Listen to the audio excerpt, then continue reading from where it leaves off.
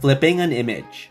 Given an n by n binary matrix, let's consider the first row of the matrix.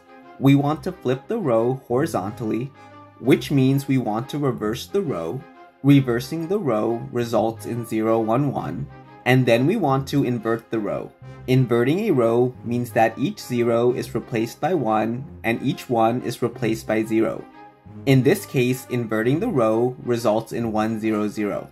And finally, we will update our row and replace it by the inverted row. And we continue this process for the next rows.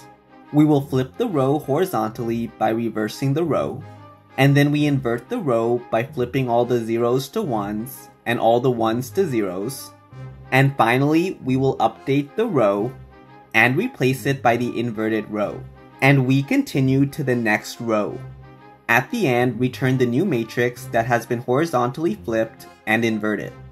We will solve this in O of the length of the matrix time, n squared. First, we want to iterate through each row in the matrix, and we want to first reverse the row. We can slice the row by creating a reverse copy of the row. In Python, we can create a reverse copy of the row by slicing it. And then we want to update the row to the new row. So we place in the new row, and now the next step is to invert the row. Consider the XOR truth table. If the values differ, then the result of the XOR is 1. But if the values are the same, then the result of the XOR is 0. We will iterate through the row, and we will take the value we are on and XOR it by 1. And it will reverse the bit because 0 XOR 1 is 1.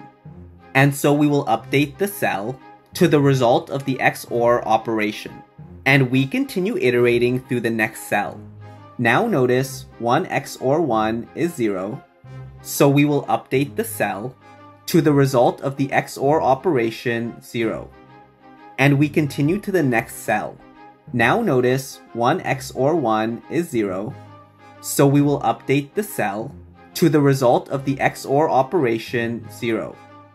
At the end, the row will be reversed and inverted, and so we continue the process to the next row. And finally, at the end, we will return the updated matrix. And here's the code to do so.